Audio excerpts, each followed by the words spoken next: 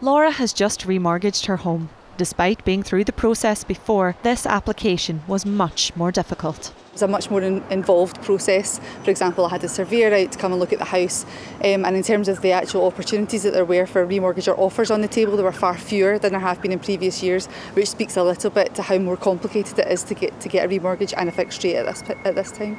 This interest rate jump from 0.75% to 1% is the highest since the recession in 2009.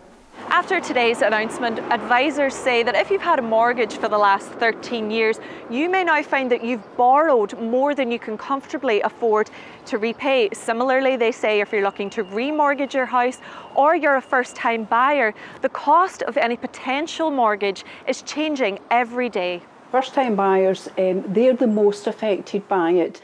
They can only borrow against the valuation, which means if they then pay more for the house, which is a pattern at the moment, that's coming out their own savings. People are waiting maybe up to 6 months at times to get a property from when they've maybe seen a mortgage advisor and decided what they're going to do, but the products in the background may have gone up.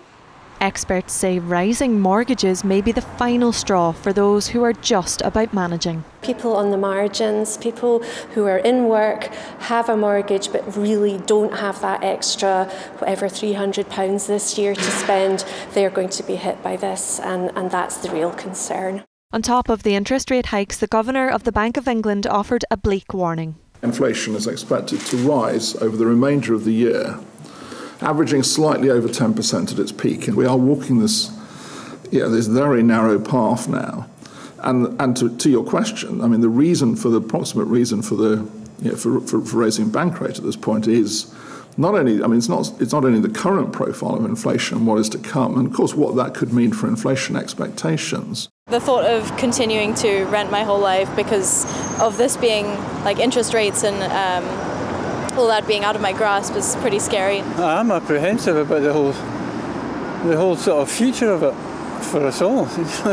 It's gloomy news, and there could be more to come. A further interest rate rise is expected later in the year.